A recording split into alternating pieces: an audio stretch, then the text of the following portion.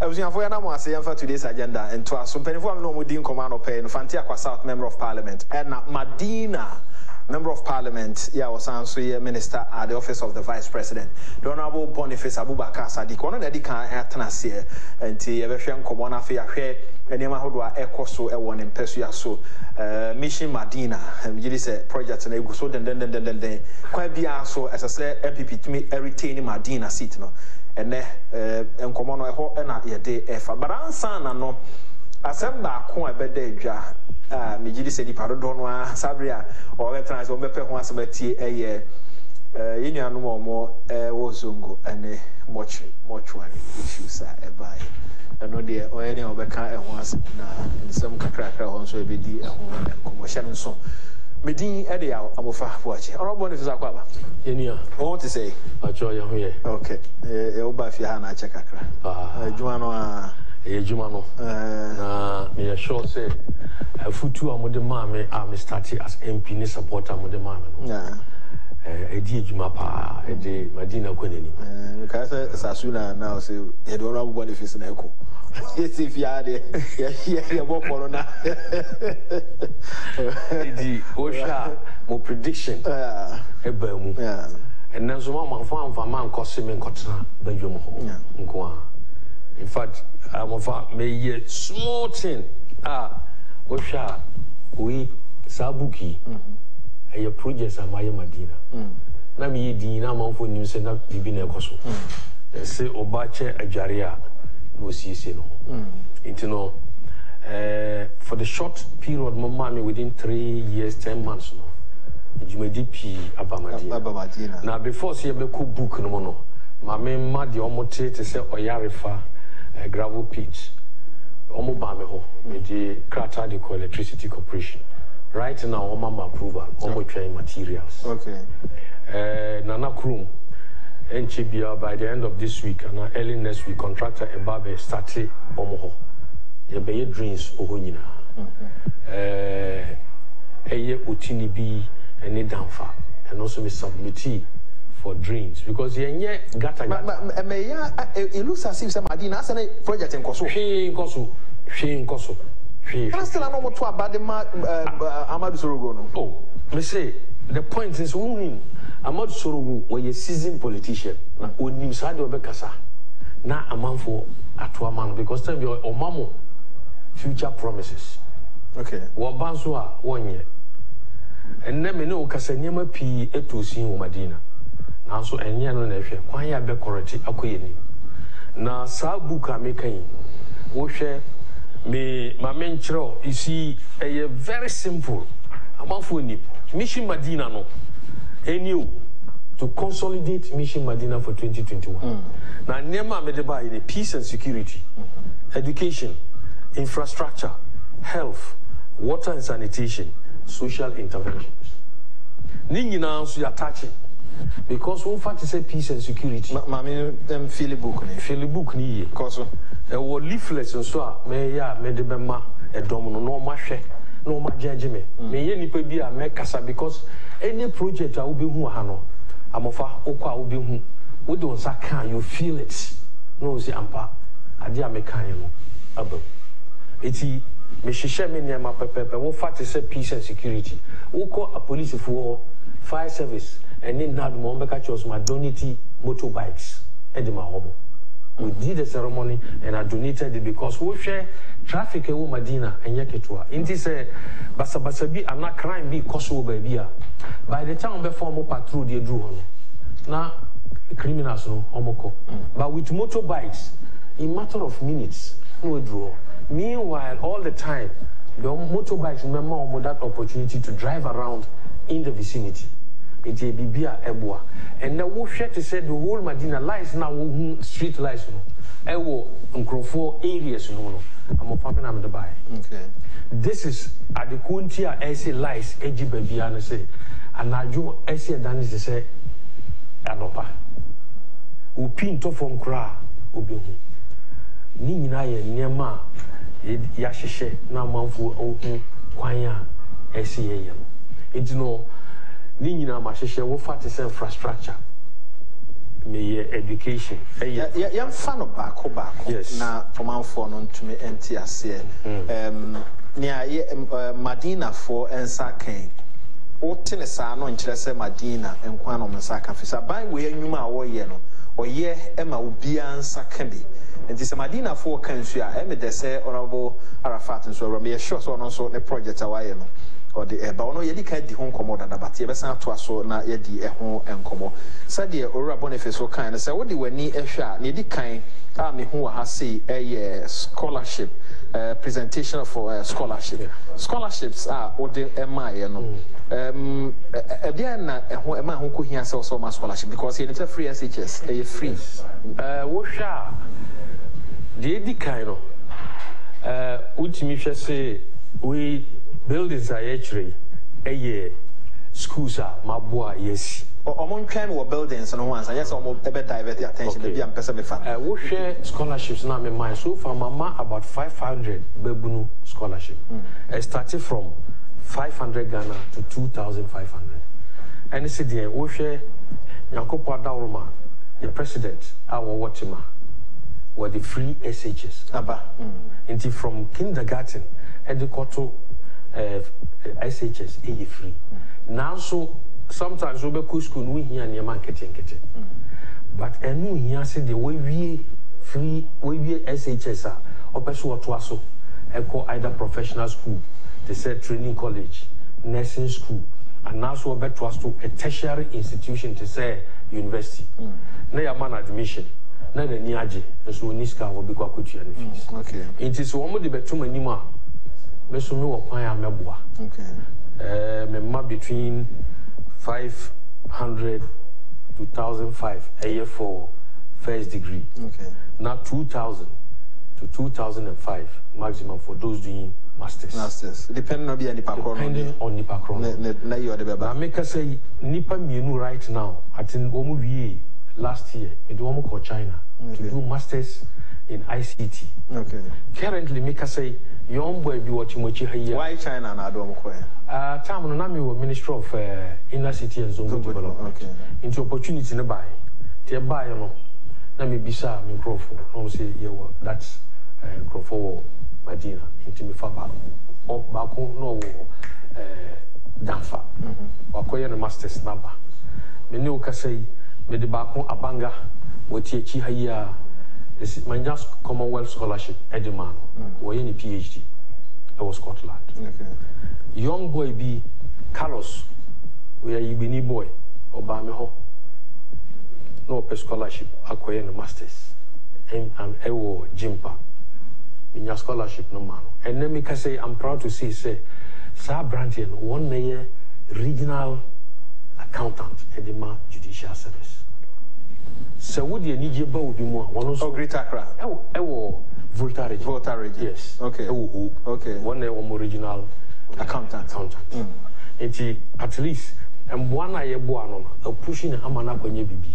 And ne or no subek I say and yana horn in a dinner could do. So who will be in that crisis, in that situation? Or no subek I didn't know who or buy. Seminar me MP. Very well. Me na me ye ne MP me suma gia to ho me mission Medina no me ka se nimdia wo Medina no atosin akofo ti kwan bi a me ye ne apagya no e se ye etina oba ya mampupu miti me suma hwe kwan a e se ye boa. Okay.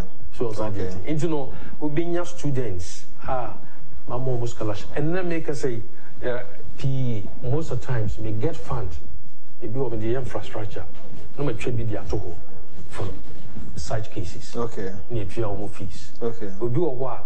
A been what I defer almost courses because only Niska on Mitria. And that is something I see. And Intina Nana do dream ho because you okay said from kindergarten to SHS any free. Sikana Mubitria at school fees no. I will follow and fan and Danny.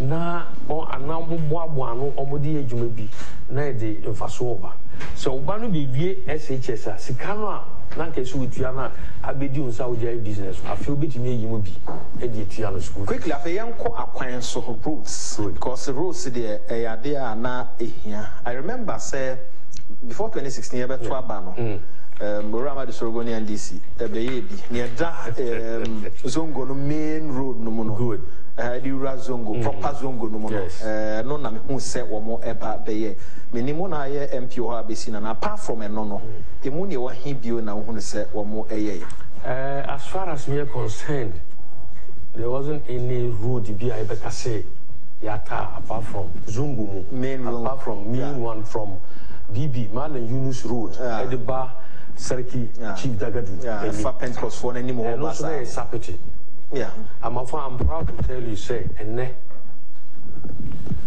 o court said North Lego you be baso me pese ye hunu be de obeto ye ene ne aba be ka to make the difference the enti I was say mission Medina because one hunu ne aba beto ye e dia obeka no na nipa entwenti anti na me busa wo say ne wo he na obeto ye menim say you obi a say no kra obeka nya dia wo de tete enti apart from that kwan no Malan Yunus Road no from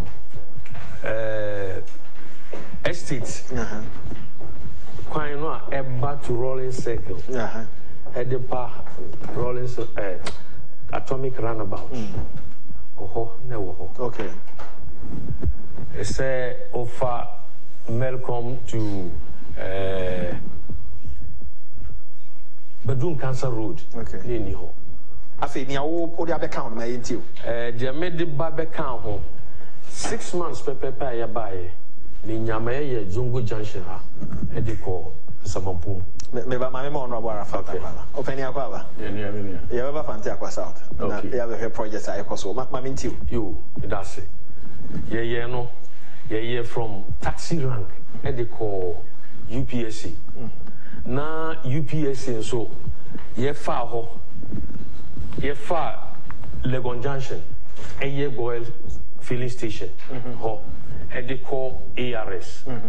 A asphalt. Oba North, the whole of North Legon. Yeah. Baby, I can North Legon. Yeah, be a Adonai. Nana Naju. Opini be a war North Legon. Mimbonidi. A frame. Sadiq. Oh, here.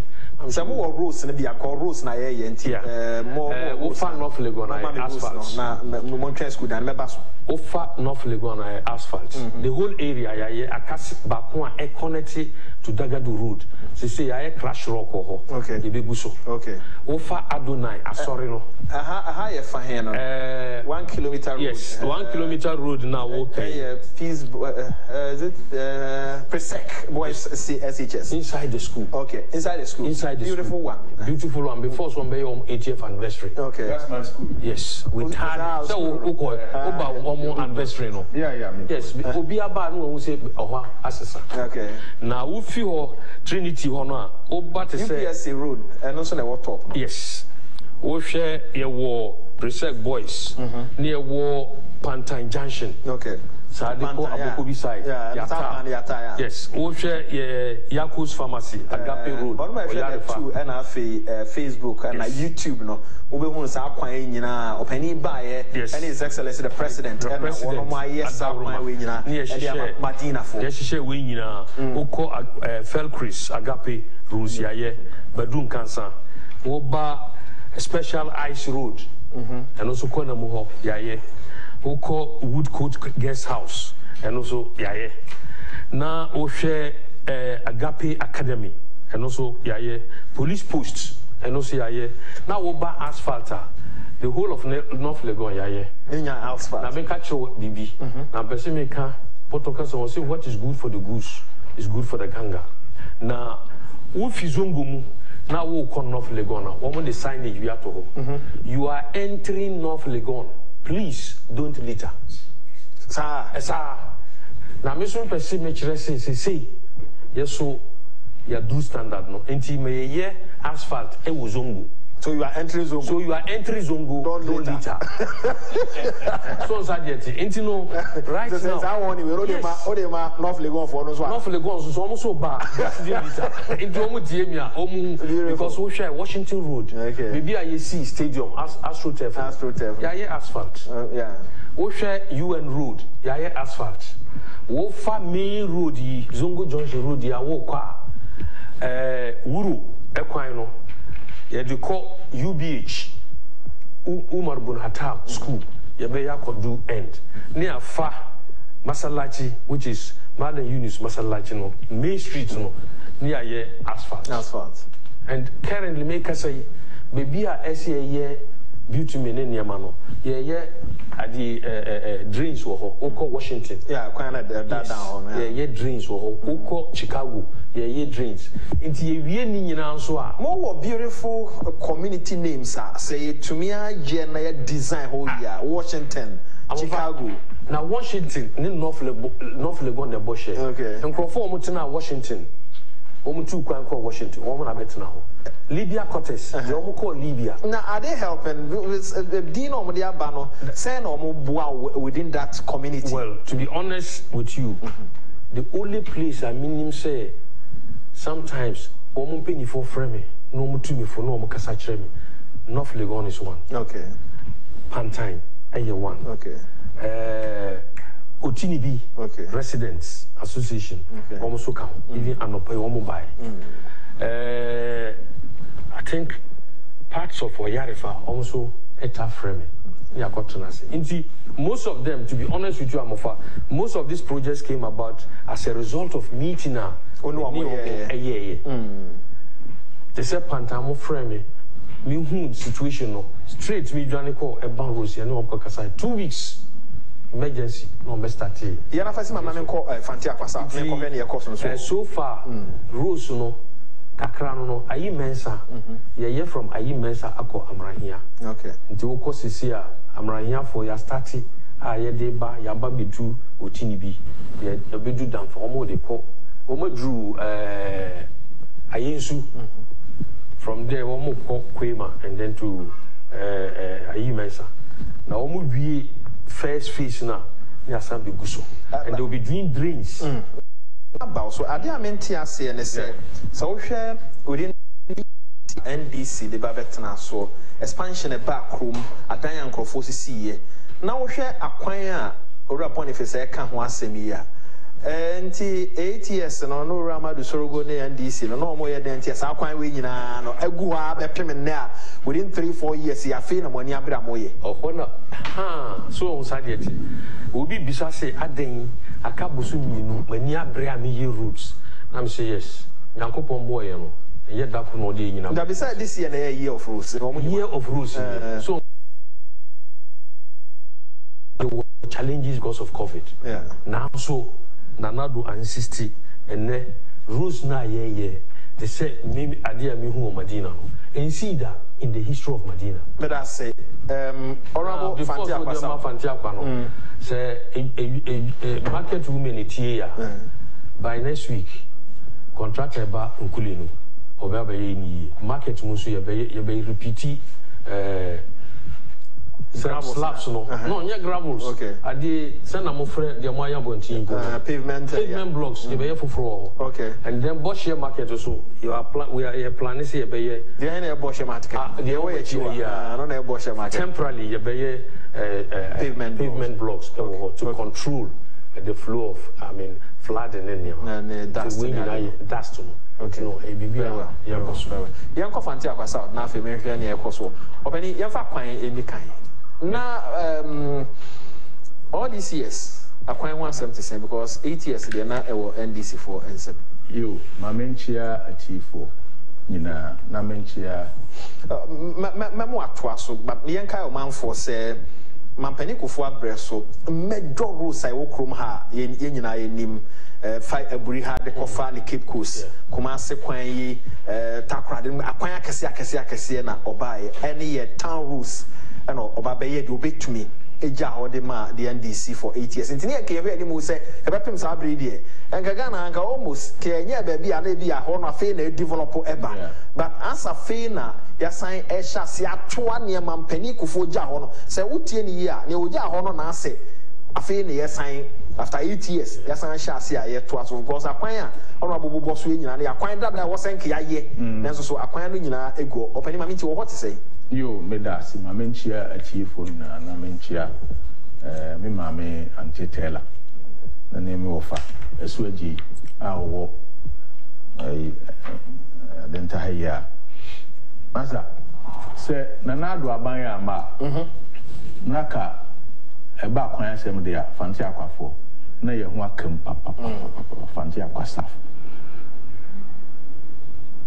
Oba fanti akwasafa ekwan ya free osino kofa adwuna se ekofa himan ekosi bososo saa kwan no 1969 buzi abreso na ye saa kwan no free ho no ma besi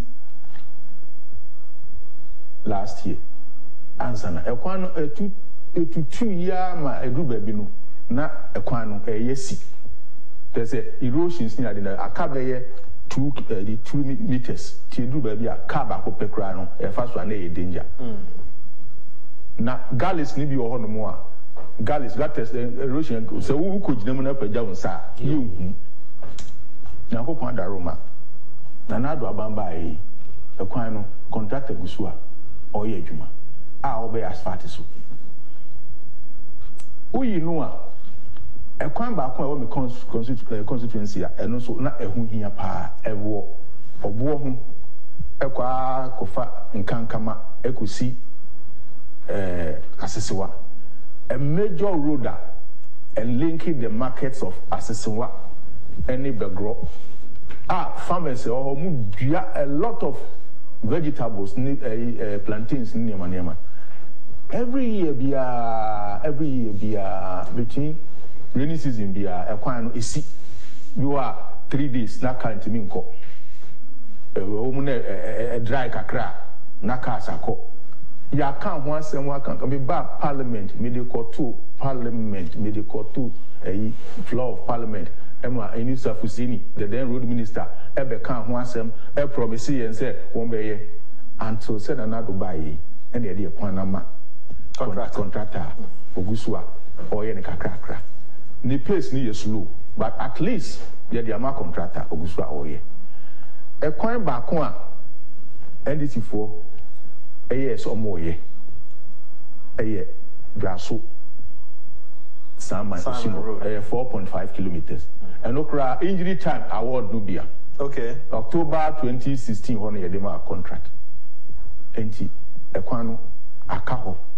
There will say Ministry of Roads and Highways on very value Equano contractor Bebasu CCR. The only incident to be here about 2 weeks ago. Bridge back when was our so according to Mpenfono, you build those years average around 1927. The Buyana, and this is for the year propaganda. Now was social media be I'm sure what happened. But what so Yanko Pondo, Emma, NDC Nibico or Casawache, Arafat, even to know, bridge in Wabuno. What was Yanko Pondo? That's our incident you see now, NDC for Koyas video. No.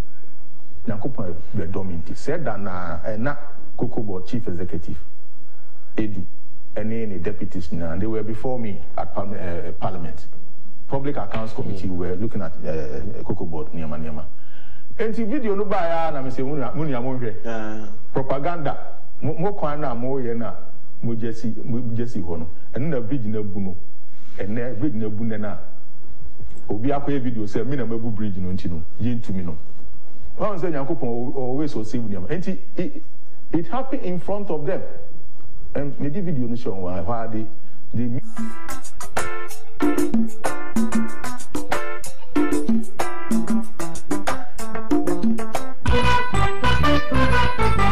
should say I see and no video so they actually helped me.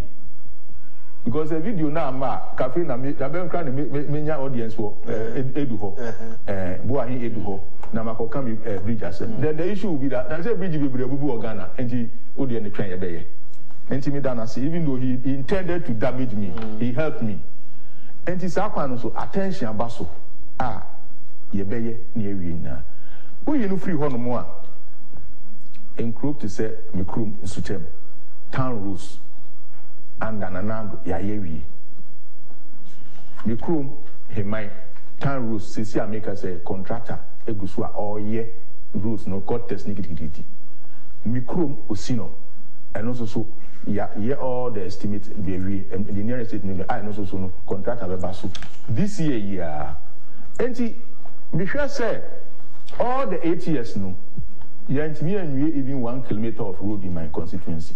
Now Dubai, me will be at least can cover 40 kilometers of roads. Yeah, so acquire my constituency, a small village constituency. Me then Yankopon say me done another, me that road minister so I say somewhere acquire my council. In fact, the last one, and also so cocoa board apiki, a here mention, efa asija, ekusi akote, and also about 11 kilometers road, and also a cocoa hopper, and the cocoa board apiki, and also somewhere this year. And here the roads there, me did say your major roads in Yankopon we have been covered. Okay. Now, over to say the booklet here, Ekutami, my listing education sector. Now about road. Now about health and water, electrification. Well, nti uhwemwa obehu education sector no. Bibi ti say bososo kg block. Obehu picture no say the net here. Any said the Messi Amanes aye. Upa me be ma na wo wahwe. I don't know, so we submit my project here, but so. That's remember, Naya Baba share education, Naya infrastructure, and education. Now, back to Honorable Boniface. Linda says, please tell the Honorable Boniface that I live at Oyarefa Crossing, and we need drains and tired roofs. We have not benefited from all the good things he's mentioning. But I dare so kind of say you can't decide. I don't have the total budget as far as I'm concerned. Ubia to say idea Arafat. No, the all can say okay or say almost so almost deserve. The point in the say it is say Oba was in by so was started from a tier or bebafo. Okay. When Bia so Osha, my projects media Medina is evenly distributed. So, intino omboa men empire. Okay. No omboa another empire. So long as we come the next 4 years, once the initial stages, the next stage is to tar. Into so most of the places now maba or yarefano. Yanya ye gates so into the next stage, and see a better day. You be bitumen also. Okay, I assure her say, no, going to be also next term. You bape, and also we are going to tackle them. It's not Nina you will listen to Osha or Yarefa their areas by Yehujuma. Even within the same Oyarefa area, be or we will feed you. Osha and not quite to say elite kakra middle class neto. Okay. One more a frame out. You mean you meeting one more trade, one more gates. Personally, me support from my own resources. Me my almost cement, and my almost street lights. I want dear gates because your gates need you are no more bomb and temtema. We can tie it. I mean, who can about the predecessor so me call campaign. Mali Yunus Road, maybe I be asphalt. Na Oma ye sapete. I think just about 3 days na me drew. Look at you say, and you type say nyame wana me ba me for so. Na dano so na nsu amuna anajo. Before you be me catch you say, me bompa say, e wi rally ni ya nsu onto. Adechia on Bejaji, the Jumaya. Hampa around 1 o'clock in Suti. Some parts of a Kwambeka say Abubo to secretary because Sapiti, Yayan 3 days chickens in Akoe. But because not better drinks in you. Right now, Meba Zungu, my drinks parts of it. Yeah. The straight line, one side. Some part in your Koda, and they are my contract. Inti many urban rules are kasa. Omo asphalt na contract and baba be gata. Yeah, asphalt na we answer na gata. It me. because I know you immediate. You see, a chairman, we are. One move here, minim down, member. Okay. So, but one more year, only little gap. Okay. We are or the cement. Pantan Road, no, yes, Sapitin, you know, yes, and also member next year. Okay. Oh, yes. Okay. Right now, Adenta West contractor was so the Dindi obey at the area drains in If we are, he's supposed to the main road near see a yellow asphalt, but inside no, you're very beauty. So it's no see a yellow is everlasting. Ocean so I dare say ya quite power a Madina storm drain. Kata Kasiano, CC and high. This year, Minya 8 at the Madina. Oshe Madina Zungu, Washing Bay, that is Libya Quarters. North Legon, you already underground, but join that of Washing Bay, Libya Quarters. Aguba, Road no, Mene, Adwa, and the ball share. Bridge no Yebuno, AC Fufro, expandeno, Ayen Cassia. Ya far also a baby joining from Libya Quarters. We share my hot, Yebi, Redco, Reese, Rehobo, Adenta West, Nina, we share pictures Nibini. So Sadiati. Inti, Bibia, Nanado say, Bibia Edichere, Okwa, Oku. Now, queer Busase, are we also copying NDC Green Book? Yeah, and yes, these are individual books. Yeah, the children, they are children, be a war, they are children. Some more leaflets. Osha, no, how much? Enough for no more. What? Yeah, can so much. Yes, so and this and this are one more. If you are honorable, and fat enough here, but project a educational project and infrastructure. Of course, my main part, you can be Ranafi. Yet, was some penny for me, no, we didn't come on me, no, on me, members of parliament. Yeah, back Madina and back on so Fantiaqua South. On me, and I'm no meeting comedy. Eddie, I'm for watching me. Kai was a Franco Trading Enterprise. And I wrote my name phones. I have for a panso. Your signs also a TV and then other gadgets. This is fear there. But in fact, begin is a Franco Trading Enterprise. What? And yet, see a one may call, and yes, be a service can or more enter on call. And your money, papa. And this open be at 12. Cofranco for Marcia Roxy Cinema, Bar Stop or.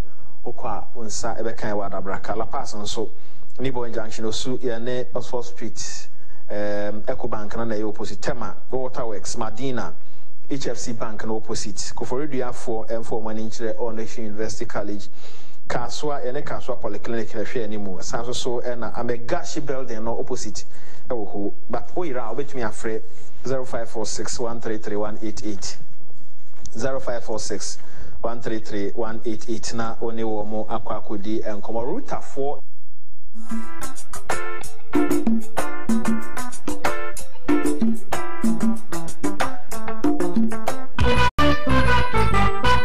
teachers office any staff office near the account headmaster's office 6 unit Messi another 6 unit e was swapem so the primary school Messi another 6 unit e wo Bepase Methodist primary school. Messi Islamic 6 unit. My KG, Fresby KG, Ewo Bososo. Yaye Islamic KG, Ewo Bososo. You see SDA KG, and also so then be a ACB and they make sure say you will at least toilet facilities, especially the cages. No, okay. If I be brief, so much I say show project. How do I more no be Osino project? Yeah, the way the Emirante engineer nimu I make no, and we use swapping so DA primary school. Now, Osha, any Obesha book. Now, who said the school no tier. Answer na easy. It was very bad. So one we na say anytime you could the year cut sword Methodist bishop one no you see no Methodist primary school until bishop of Kufrodia diocese and Obina Obek cut sword the war ase hono Osino Presby secondary school okay almost 12 unit classroom block and a war ase hono the one say no Bopase we pass 6-unit classroom block. Time and you see no. You see it's ready to be used. Education infrastructure there. My first term on Kwame C5, my second term, my C ultra modern KG Dome. You see, back on you see 6-unit classroom block. So you will see CBO, Subima, and more educational center. Almost every secondary school say constituency year 2. Mama on computers several times. Oba DHS about 16 schools. Mama will be our computers. But the computers will be over 100. And our core constituency for educational purposes. And schools also provide street lights for the to say in secondary schools. Provide street lights for all of them. We organize teachers awards program. Last year or so, last 2 years, may organize it. May award teachers in 24. I will be a television. And as the scheme was organized by the Education Directorate. Oman organized this secretary, teacher for this secretary. I just provided the award. Education there, you go so and I'm also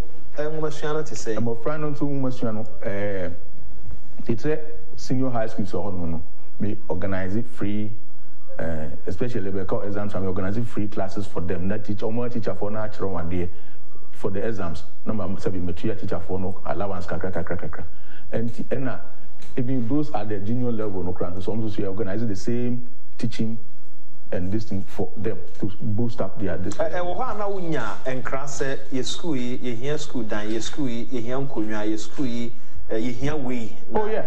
Okay. You always get that request from Obabia and school now you say, na ya kakra betimi no na wakoye. You sabra na NDC na was one now MP no so na onya report no. Na minya. Na o kan ho asem. Meka schools no bia make as me see no cry. We am starting no tam NDC wo. Because our common fan is all the boy. We started to come NDC wo. But 3 or 4 of them cry them starting no.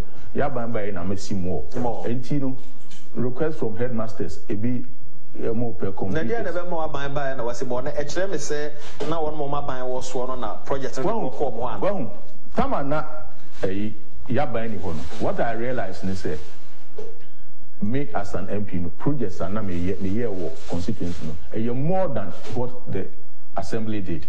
Okay. Do you understand what I mean? To say schools structures me more projects than what the assembly did and the NDC. Okay. What about MPP? MPP by an assembly no almost challenging me. Then they come back. Also the Biako Boha. Okay. You know, a Juma in collaboration.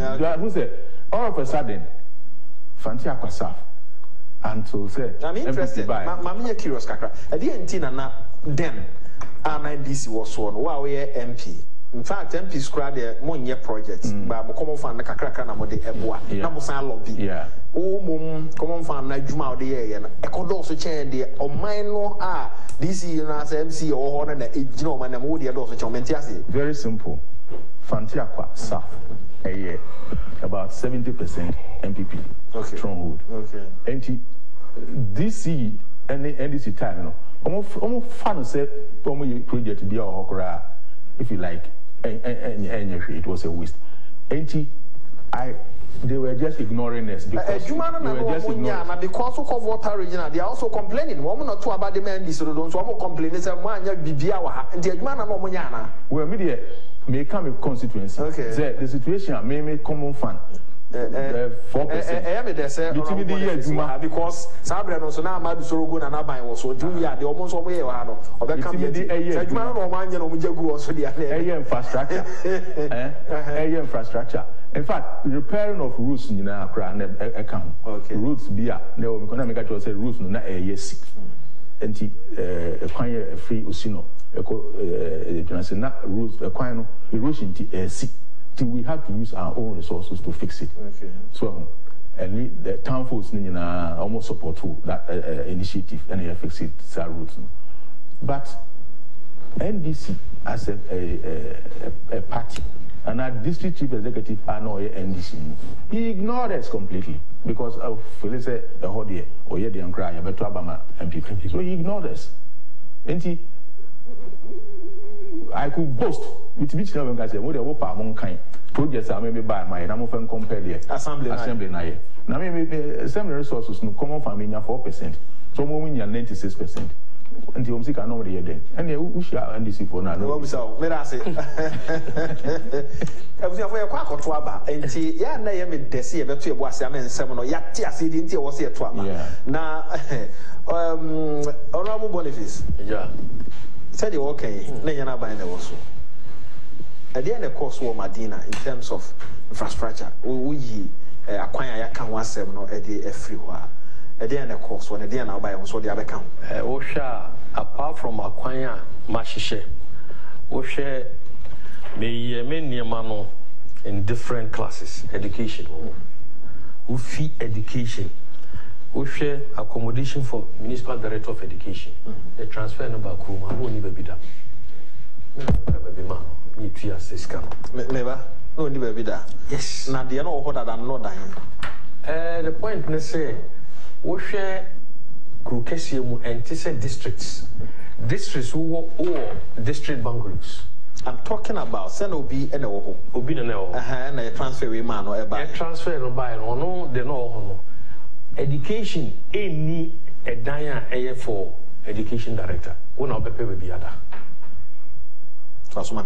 You know, right now, a war agenda was next time you buy. SMEC fee Emma municipal director of education. Okay. Because education is so key and important, man. It's your buy fee a shaman about. So by the time big fat track fit more abedu na dey yachi. Tell us some people every man. So the mom compare accommodation. Na be tuya. Eka. O share any time you go final exams. You be a friend of mock exams. Me na me sponsor. Me maska, my pickup. Na be already kind of a best Sunday question papers in our examination centers. Medina. Apart from that, we share scholarships. My mother shares. Yeah, they can. Once yamra school education. Adine, we share we are. We only classroom, block, and furniture for teachers and students. We a mono and dual desk. Okay. Chairs are diama. Now we share a high Babayara. Okay. Babayara a down floor. We buy a midday. Another 6-unit classroom at the Atosoro. In front of them, galley erosion be a big gutter be daho. By a foot bridge, steel bridge at the Atosoro because of school badano. Now we share sad dying social welfare. School hall, NCDVTI, social welfare, and no, a 200 bed, because a month for free, a neighbor, into a mobile money baby that they struggle for accommodation. You see, 200 into no, almost students know, Binya Bibiada. MVTI phone. Okay. Binya Bibiada. Now we share very good construction of 12-unit classroom block for UBH. Uko Zungu, right now. Yeah. School no for 12 years. Where electrification. Market. UBH, you see now percent 12-unit classroom. Yeah. Block. And no, and now so Wakaya, you better about the cement, iron rods, niche say or BC. You to a baby or lose your best sign in a coin. Oh, sir. Oh, yes. One man jai pin, over the Nina coin. Over the coin. Ah, contractor would need documents. It wasn't an official contract. You did the brief in your money so that you better buy a 2 year over the call. After that, you buy now. I did a woman is Nana was on Gonia, Oman Kobusa. Back to the point. Wouldn't him say, contract, not original contractor, why you are Waterman? The Waterman no some years back. Hey, you drew contractor and to me deliver. Now, Onkonyo Penibia, what didn't near my buy. All of a sudden, now or heavy duty equipment. Near be to 2 amran, start to see. And they from you. Say, ya flow top, ya twasso, ya flow top, the down, ya above form no at level surrounding ye be and say atuaba ofi. So time no do ya ye buy ye win buy ye di nkunima ye buy no. Me ko get fancy me ko share because person even contractor. So how many obi any contract. I say I did cause we win contract. Meanwhile I say I get fat. So when you no pare. Near was almost catch us member back to assembly in Betracy. It took us almost 2 years to be located original contractor. Not get fancy say a team locate no and the young terminating contractor and so man. So assembly bombarding every contractor me yet nase. Finally contractor need to and you terminate and Saminya for the contract to be awarded. Now, Yedema contractor we see a drew to this level. So we sometimes politicians basi a beson, yankasi be dear man for so. So in Toronto, I see if you this was how they were misleading Zongo. Medas Zongo for some our can so back to men common and the yes. Mortuary. Now become mortuary one seminar. Man can be a Bahame. Because some say a month for whom a Juman and another I am a Madina. You share bridges, would you share bridge way?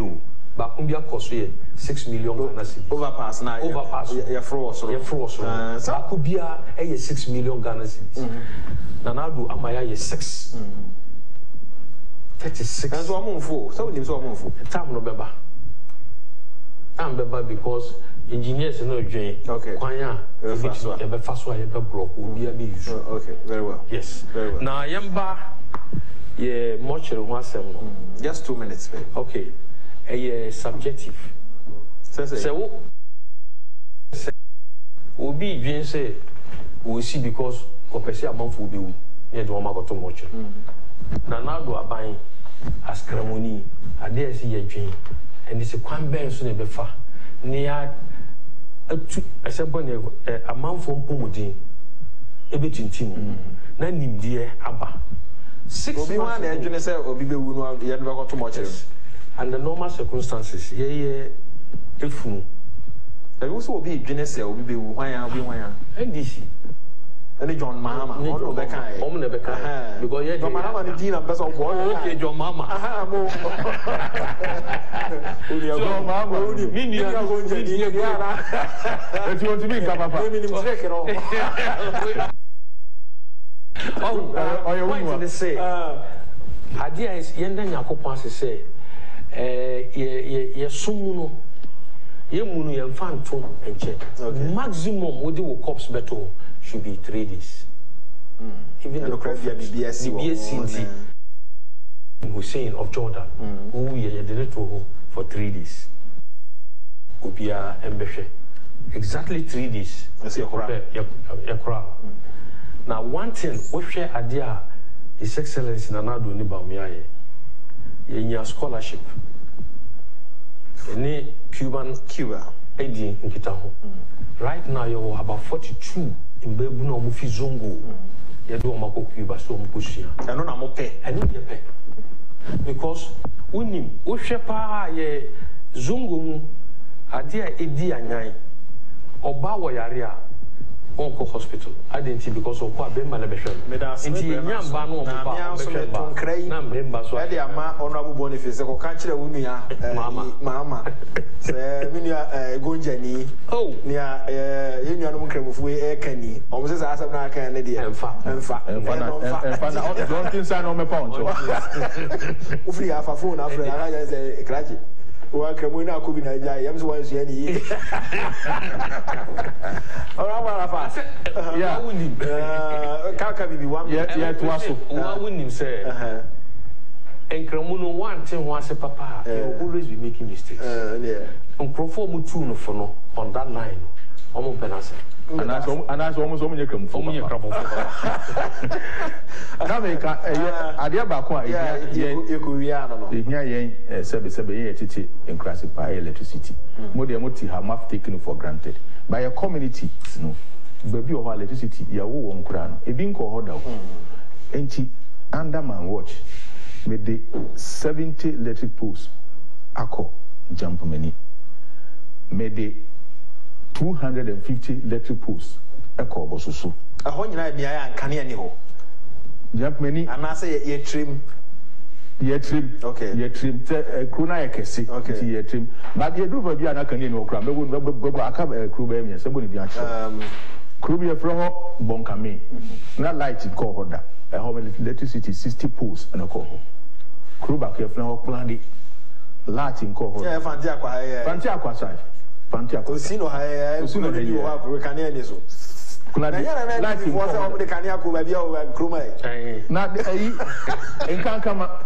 nkankama I want 70 electricity poles in so happen so no dey na light wo with the 70 apart from that he say quote say osino no money adwuna seni abompenu de ye de be 90 but it na light wo that and cheni nyina ye the omo kind of say intensification in kwam constant posts are media alcohol for electricity over 2000 you sure say enkomo over 2000 not dos project too much especially bookless you been capturing Madina for crowd the motiri you been capturing I'm praying and hoping so we get here say this le ni ho say beboa o so so here Ramadu Sorogo now they this wapa na otu ani hwe Madina na titu ni sa bridge say e kan wase di na ni hwe sa na nkrofo MPP amamba be ka say MPP amavo fans so ye doso engineer yi o mukura emfa ho sa ozo mo doso anyway honorable if is be that so by yes yeah that's it e be time ni aba